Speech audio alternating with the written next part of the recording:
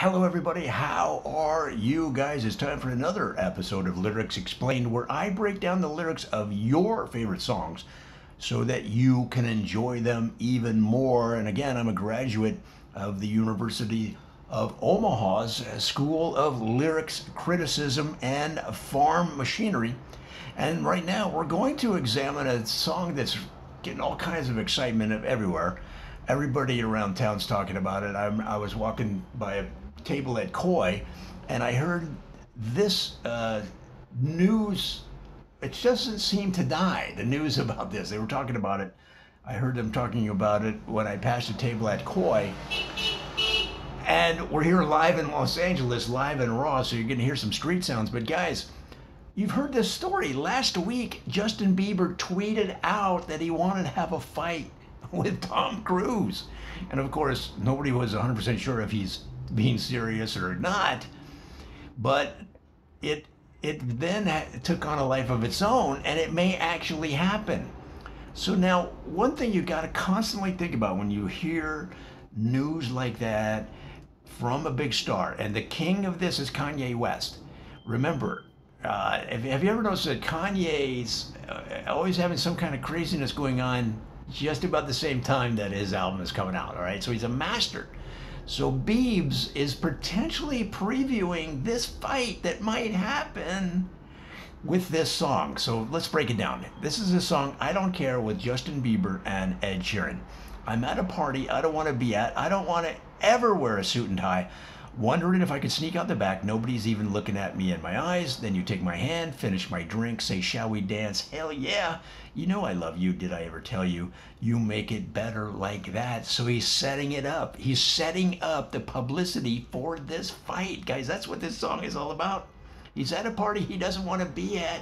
He wants to be training for the bout with Tom Cruise.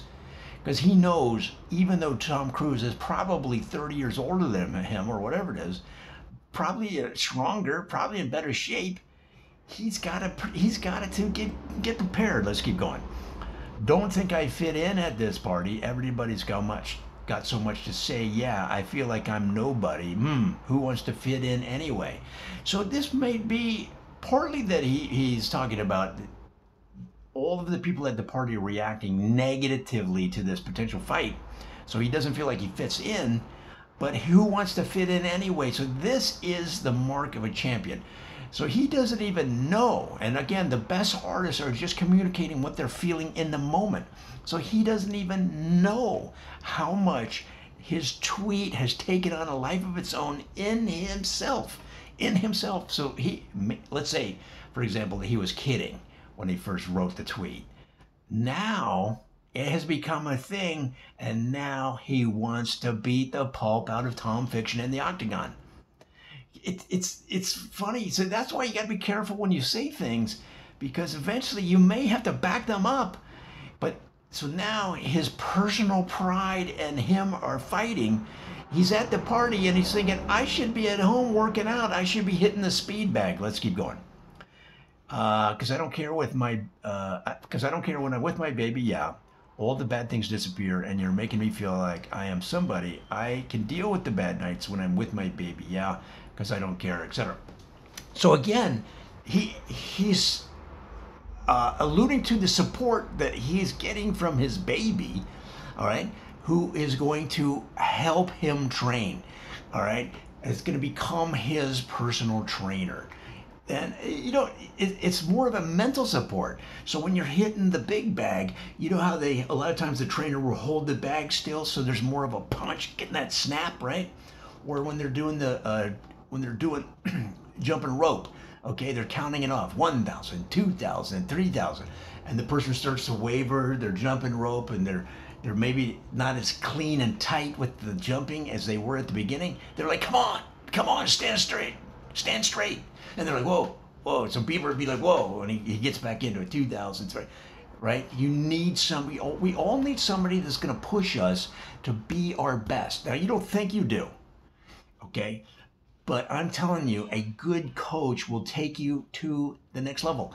Guys, when I was at the University of Omaha Lyrics Appreciation School and Farm Machinery minor, I mean, I was getting A's the whole time, all right?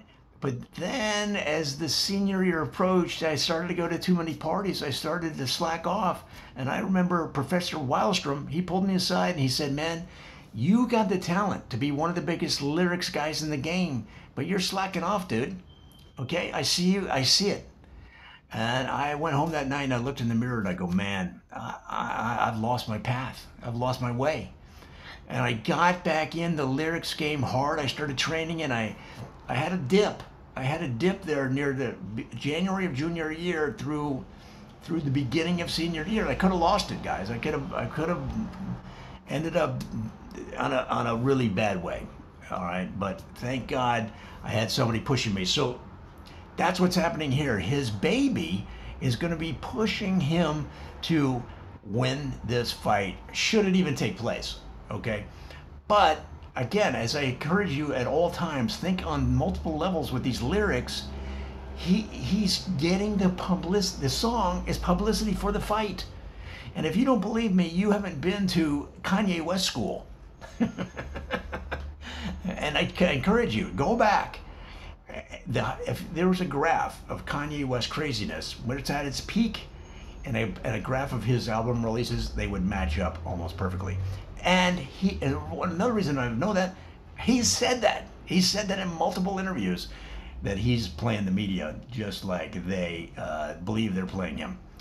Guys, it's a very exciting song. There's so much going on, and this is what makes this job so fun, is a song like this, of course, with two big stars, Justin Bieber and Ed Sheeran in I Don't Care. Hope that helps.